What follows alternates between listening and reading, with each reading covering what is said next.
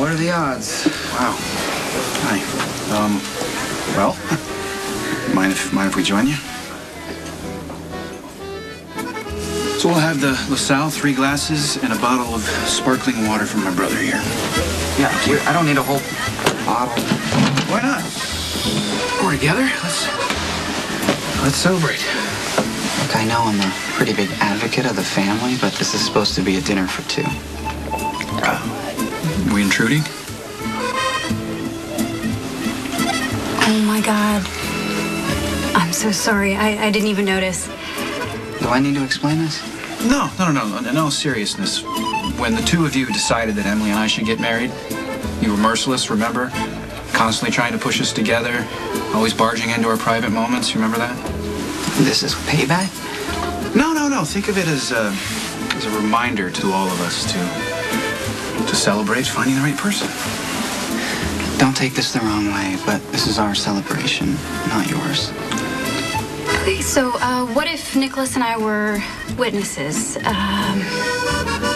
Just to make sure it's official when you actually put the ring on Elizabeth's finger. You're a peacemaker, aren't you? What do you think, Elizabeth? Should we give him the boot or let him stay? It's up to you. It's fine. You can stay. I want everyone to see how happy we're going to be and how much we love each other.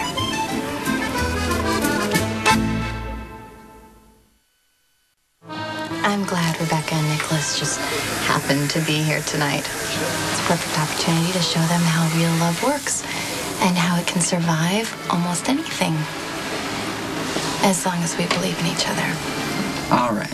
If I have to do this in front of you guys, that's the way it is.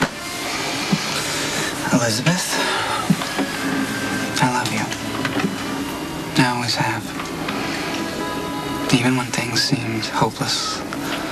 But in my heart, I never gave up on us. And I know that you didn't too. Being in love with you now is different in some ways than when we were kids. It's not about sneaking away to a boxcar, hiding under the docks, or dreaming about a life in New York City. It's 2 people who are better together than apart. It's knowing that we were made for each other, to be together forever.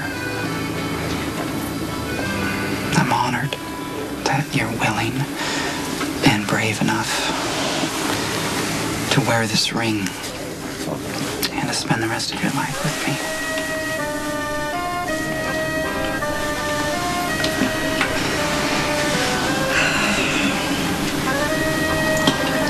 I've loved you for most of my life, and I always will. And I am honored that you want to spend the rest of your life with me.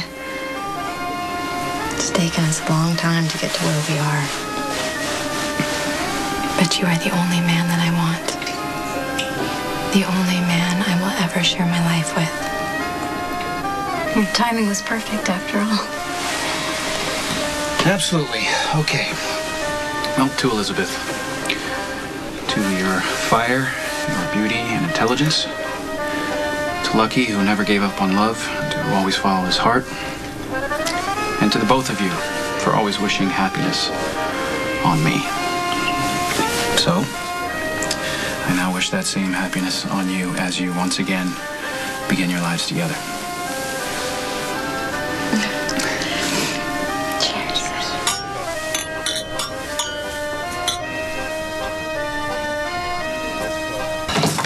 Hi, check my messages and How could you? What?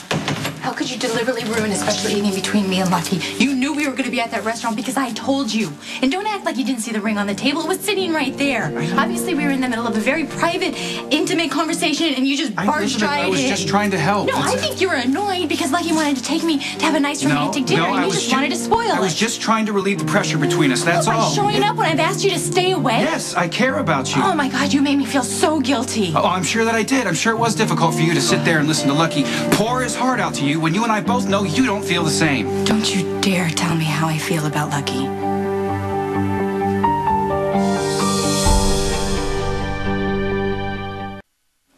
Did you even listen to anything I said to Lucky tonight at dinner? Or did you just assume that I was lying? You know that I have loved him since I was a teenager. And yes, we have changed a lot over the years, but we never stopped loving each other, and we never will. Okay, fine. Where does that leave me? Oh my God, I can't believe you're even asking me that. I keep telling myself that this is about Emily and that you're still grieving and that you're doing things that you would have never even considered if she were still You're not alive. answering my question. Nicholas, you're supposed to be my best friend. My brother-in-law. I know. Having sex with you was the most self-destructive, stupid thing I could have ever done. It has undercut every good part of my life. It has taken all the joy away from me and Lucky getting back together. I couldn't even be with him tonight.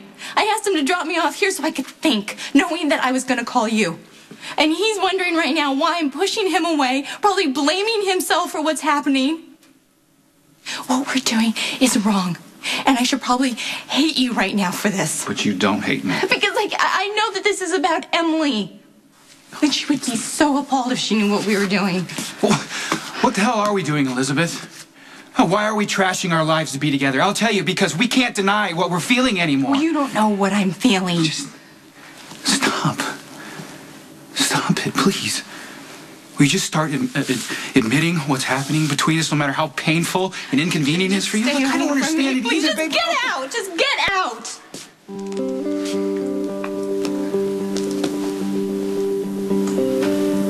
Okay. Okay. I'm sorry for showing up at the restaurant tonight. And I won't chase you anymore, I promise. And I'll try not to show up where I'm not expected. Look at me. But if you want me, you know where I am.